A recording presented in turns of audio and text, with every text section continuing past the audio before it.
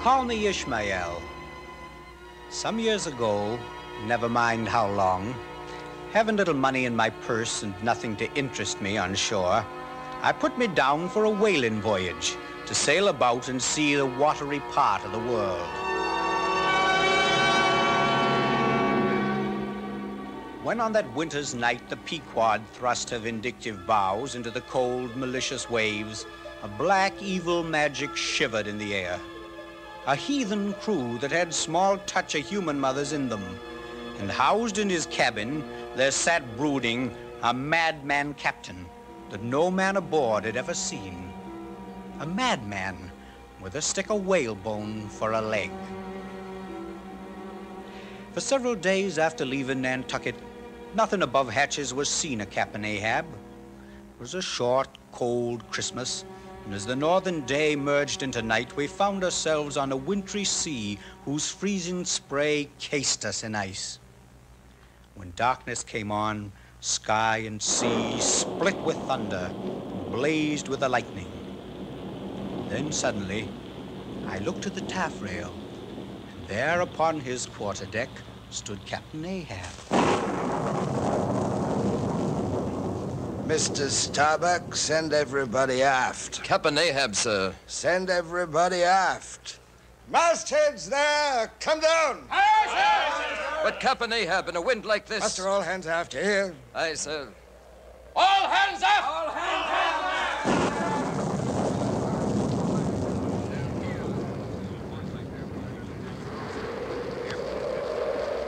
All hands are here, sir. Thank you, Mr. Starbuck. Do you hear me there, men? Aye, sir. What do you do when you see a whale, men? Sing out for him. Sing out. We sing out loud. Sing out for him then, do you? And what do you do next, men? Lower away and after him. Aye. That's right, Captain. And what tune is it you pull to, men? A dead whale or a stove boat. Aye. Aye, that's the tune, my boy. All ye mastheaders, have any of ye afore now heard me give orders concerning a white whale? Look, do you see this Spanish ounce of gold? A $16 gold piece, man, do you see it? Aye. We see it, Captain. Hand me yon topmaul, Mr. Starbuck. I'll fix this gold piece to the mast.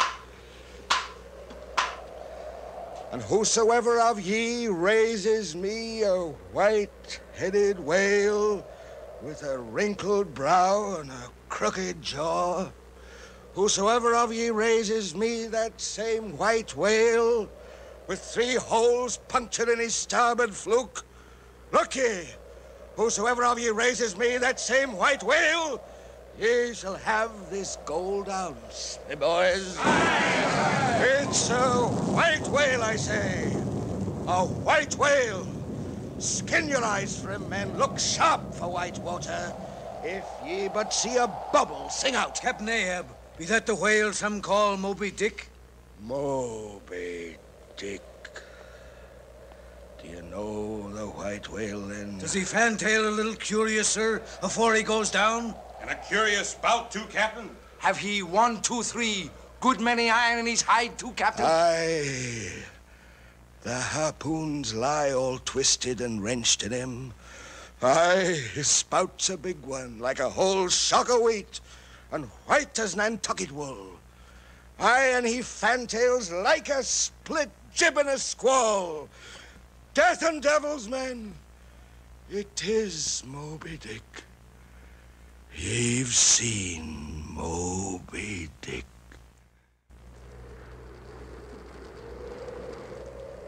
Captain Ahab. Yes, Mr. Starbuck. I, too, have heard of Moby Dick. But was it he took off thy leg? Who told you that? Aye, Starbuck. Aye, me hat is all round. It was Moby Dick that dismasted me. Moby Dick that brought me to this dead stump I stand on now.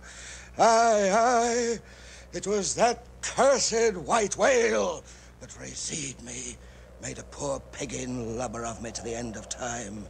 Aye, and I'll chase him round Good Hope, and round the Horn, and round the Norway Maelstrom, and round perdition's flames before I give him up. And that's what ye've shipped for, men, to chase him on both sides of land and over all sides of earth, till he spouts black blood and rolls fin out. What say ye, men? Will yez place hands on it now? I think ye do look brave. Aye. A sharp eye for a white whale. Sharp lance for Moby Dick. We'll hunt him, Captain. God bless ye, men. Steward, go draw the great measure of drug. Drink and pass, and rum for all. Rum, I say. Round with it, round. Long swallows, men. Long swallows. It's as hot as Satan's hoof. It spiralizes in ye, forks out at the serpent's snapping eye. Drink, ye harpooners. Drink and swear death to Moby Dick. Lift harpoons, me cupbearers. Drink, me sweet cardinals. I commend the murderous chalice to your lips. Drink and swear. Ahoy, ahoy there aboard the Jeroboam! Have you seen the white whale? Ahoy, the Pequod! What whale do you say? The white whale, sperm whale! Moby Dick, have you seen him? No, sir. I've never heard of such a whale. Curses throttle thee. Up helm, set all sail. Keep out of the wind. Aye, sir. Morning, Mr. Starbuck. Good morning, sir. Well then, Mr. Starbuck, what's the long face about? No matter, sir. Speak, man, would ye not chase the white whale? Are ye not game for Moby Dick? I'm game for his crooked jaw, and game for the jaws of death, Captain Ahab, if all comes fairly. But I came here to hunt whales, not my commander's vengeance. How many barrels will your vengeance fetch in the Nantucket market, Captain Ahab? Come closer, Starbuck. Money's not the measure, my lad. Let me tell ye, my vengeance'll fetch a premium here in this hut. Nay, sir. But vengeance on a dumb brute that smoked you from blindest instinct. It's blasphemous. Madness and blasphemy. Back here, Mr. Starbuck. There's one God that's Lord over the earth and one captain that's Lord over the Pequod. Do you so much as dare think critically of me? I spoke too rashly. My conscience is in this ship's keel, Mr. Starbuck. And though my motive and my object may be mad, I'll hunt the white whale. I'm bound to hunt him, heart, soul, and body, lungs, and life. Do you hear, though the wildest winds of heaven and earth conspire against me, I'll wreak my hate upon him. Oh, the lightning flashes through my skull and mine eyeballs ache and ache. My whole beaten brain seems beheaded and rolling on some stunning ground. My heart is sick. I'll go below.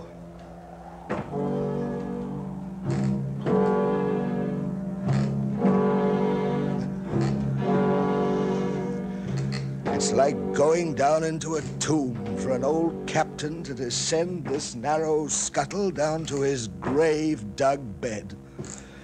I seek my nightly grave to sleep between shrouds, and down I go, griping at the iron banister to help my crippled way. Hark to the crack and din of my bony step. My dreams will be of the crunching teeth of sharks. If I could sleep, old age is wakeful.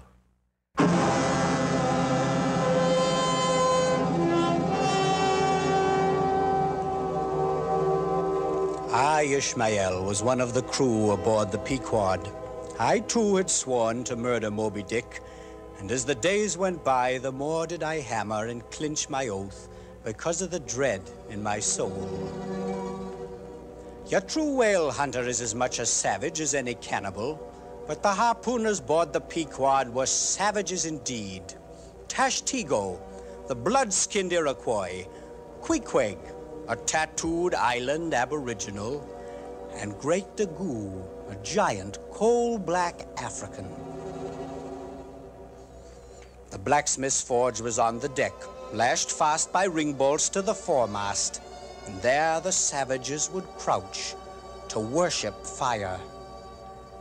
There too one day came Captain Ahab to watch the sparks fly and hear the hammer ring.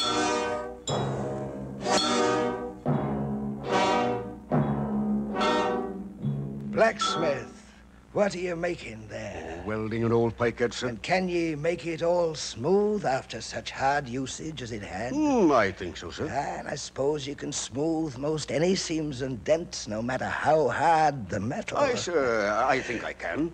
All seams and dents but one. Look ye here, then, blacksmith, look ye here. Can ye smooth out a seam like this one upon my brow? If he but could, glad would I lay my head upon thy anvil and feel thy heaviest hammer between my eyes. Answer, can ye smooth this seam? That's the one, sir. Said I not all seams and dents but one? Aye, blacksmith, 'tis the one, for though ye see it in my flesh, it is worked down into the bone of my skull. That is all wrinkles. But away with child's play. No more gaffs and pikes today. Look here. I want a harpoon made. One that 1,000 yoke of fiends could never part. Something that will stick in a whale like his own fin bone. There's the stuff. Look ye, blacksmith, these are the gathered nail stubs of the steel shoes of racing horses. Horseshoe stuff, sir. Why, there's the best and stubbornest stuff we blacksmiths ever worked. Aye, so 'tis indeed.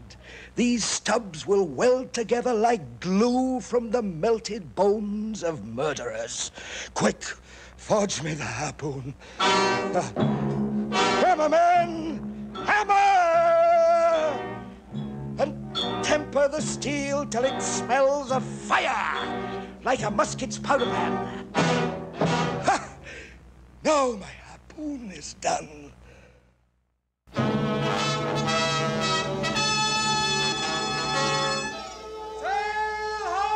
Where away? 3 points on the starboard bow, sir. Hand me a trumpet there. Ship ahoy aboard the Albatross. Have you seen the white whale? Aboard the Pequod!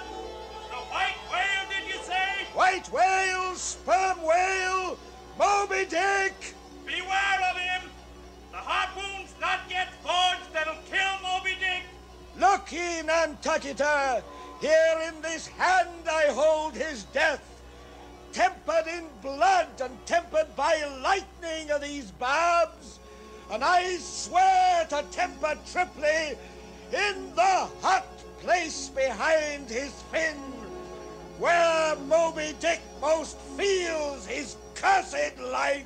God have mercy on thee, then! The black vomit wrench thee. Race forward there. Up helm and keep her to the course. Aye, aye, sir. He's in these seas. Somewhere in these seas, old Moby Dick is swimming.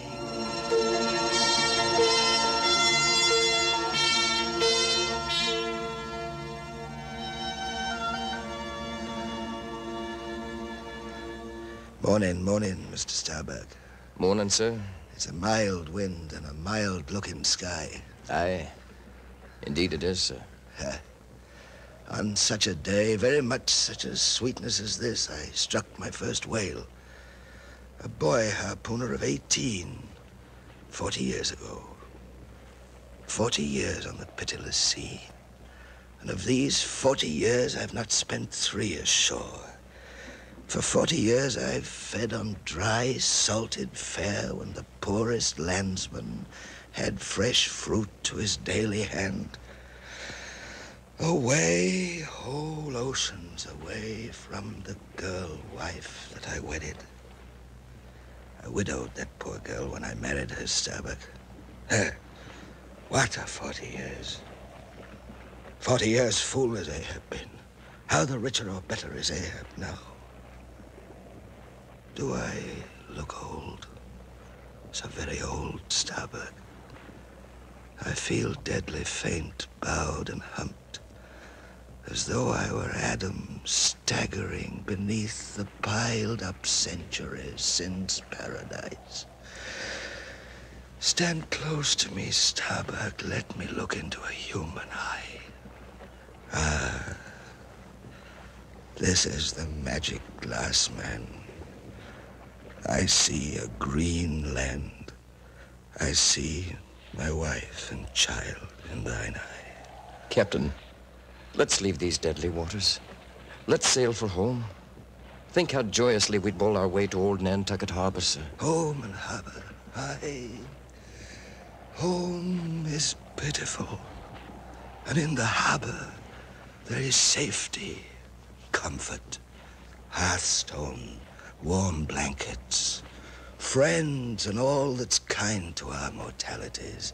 It's a mild wind to carry us home, and the air smells now as if it blew from a faraway meadow. They've been making hay on the slopes of the Andes, Starbuck, and the mowers are sleeping among the new-mown hay. Captain Ahab, sir. Shall I give the orders? Shall I tell him to put about to sail for home, sir? Home? Aye. Home. There she blows! There she blows! There she blows! Where away? On the lee beam, 2 miles off! I see him. A hump like a snow hill.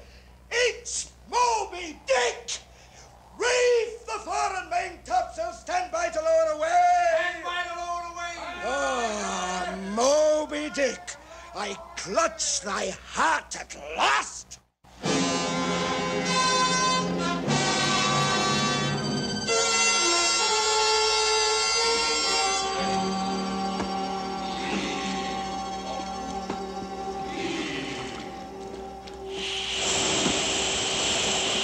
There she blows! Pull! Pull at your oars, me good boys! Roar and pull, me thunderbolts! Beach me on his white back! Do this for me, boys, now fill your caps with gold! There's white water again, close to! Quick, hand me my harpoon! There! That's his hump! Steady! Here she goes! He missed him!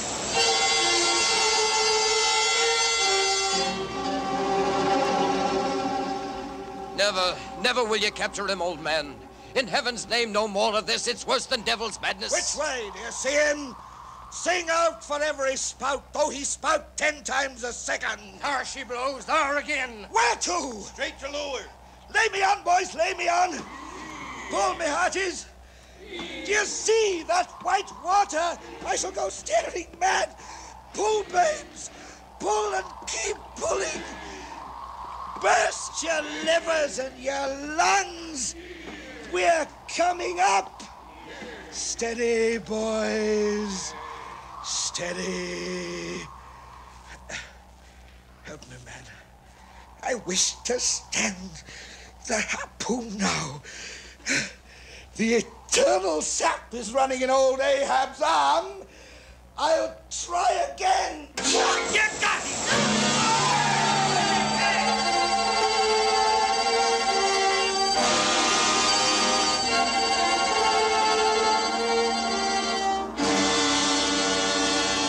The rope is broken. The harpoon is gone. It's an omen, Captain. Shall we keep chasing this murderous fish till he swamps the last man? Shall we be dragged by him to the bottom of the sea? Ahab is forever Ahab, man. This deed's immutably decreed, and I am the fate's lieutenant under orders. Where is he now? Can't see the spout, sir. It's too dark to see. There he is! Straight before He shoots like an arrow out of the sea. Stand by me, men.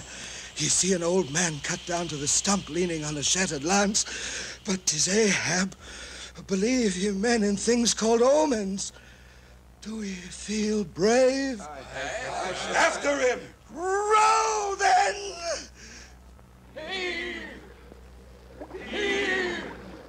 Master, the sea's alive with sharks. They crowd our wake like vultures. Forehead to forehead, I meet ye this time, Moby Dick. Steer for the open jaw, me boys. I grin at you, you grinning whale. Oh, ye sweet powers of air, hug me close. The lance now, steady. Oh, my eyes are blind. I cannot see. Yet, from hell's heart I stab at thee, Moby Dick. For hate's sake, I spit my breath at thee. The jaw, the jaw.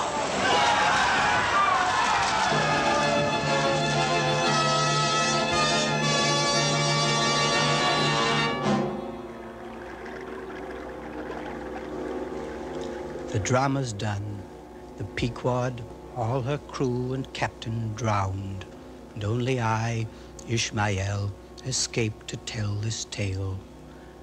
O Ahab, my captain, noble soul, still do you move before me in all your majesty, up from the spray of your ocean perishing into the unbodied air.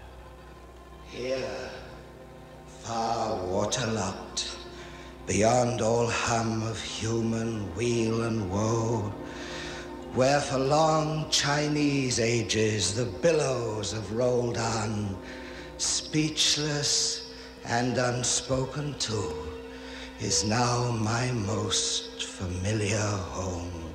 Here in that awful waterland, amid the world's foundations, where unrecorded names and navies rust, ballasted with bones of millions of the drowned, I lay me down. Oh, I have seen enough to split the planets and make Abraham an infidel, yet not one syllable is mine.